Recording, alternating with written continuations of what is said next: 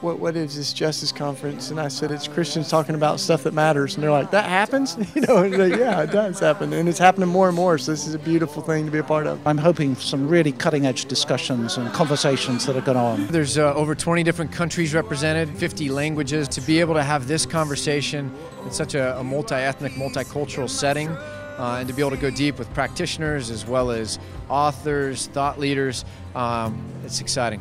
I still remember, like it was yesterday, walking into that facility and just being completely devastated by what I saw.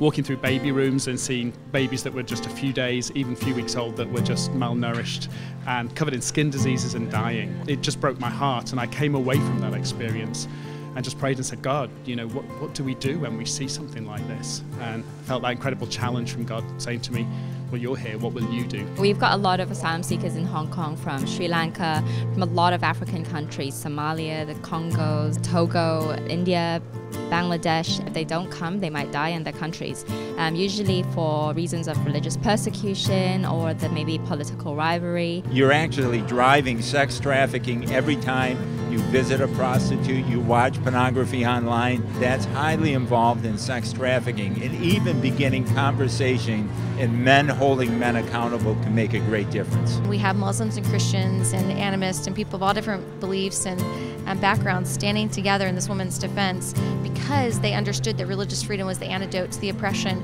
of President Bashir and these laws that are being imposed on them. They recognized that as women or as ethnic minorities, whether they're from Darfur or the Nuba Mountains, that no one will be free unless everybody has the freedom of conscience. Over 1 million people were murdered inside 100 days in a systematic, organised way. Everybody in that country is affected by the genocide. Every family, every church, everything. So you can't go there but not be affected by that. And so it took us on a journey. There's 21 million people in slavery. About 75% of them are in forced labor, and 60% of them are associated with supply chains, which means that they are working in factories and sweatshops and so forth that support the products that we basically buy. As consumers, as I mentioned, go online before you buy products to make sure that the products that you have are responsibly done. Just in the last 30 years, there's been tremendous change. The UN said in the year 2000 that the Millennium Development Goals was to cut the incidence of extreme poverty in half, and in fact, the world is going to accomplish that. Leadership does not generate followership. Leadership generates leaders. If the people you love and know are being injured, are you going to run from them, or are you going to stay in the game and try to help them? And so that's part of the beauty of being locally run, is now that conflict has hit again and things have gotten difficult, they not only are staying because they have to stay, they're staying because they want to stay. Right. These are their brothers and sisters who need water now. Christ calls us to love all people, and especially He calls us to love our enemies.